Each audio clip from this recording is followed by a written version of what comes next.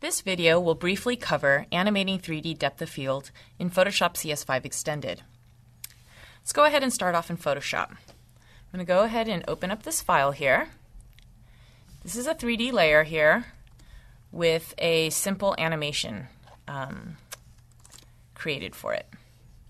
I'll scroll through the animation timeline so you can see the truck moving from the background and into the foreground. Now say I wanted to add a camera effect to this to create focus or a depth of field for more of a dramatic effect.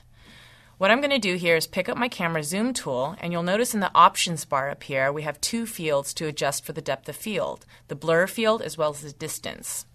In my animation panel, I'm going to go ahead and create a new keyframe for my camera position, my 3D camera position, and I'll set the blur to be something pretty blurry, around 5.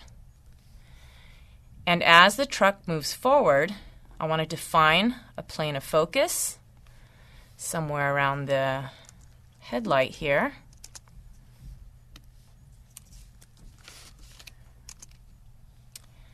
And again, as the truck continues to move forward, let's get that text in focus.